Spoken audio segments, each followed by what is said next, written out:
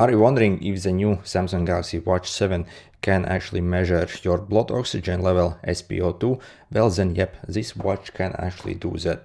So if we go and check these tiles basically, and all the way down you have to click these add tiles here basically and search for the that thing here basically.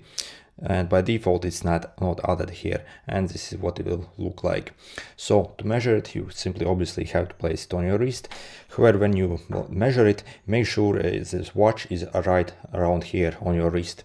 So look for your this bone here, this wrist bone basically, and place it around here.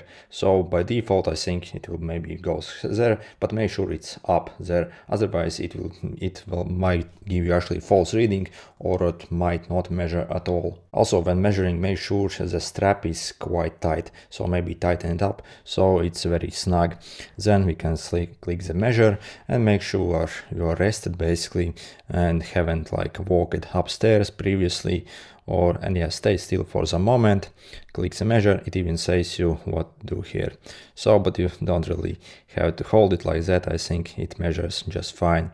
So then click OK and simply stay still, and let it do its job basically. And after it's done, it will display your measurement here.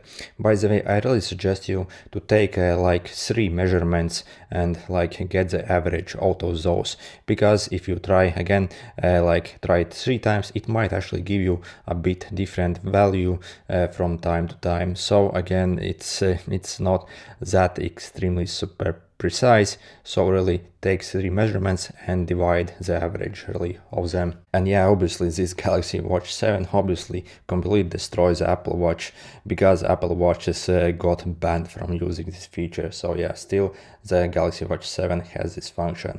Right, good luck.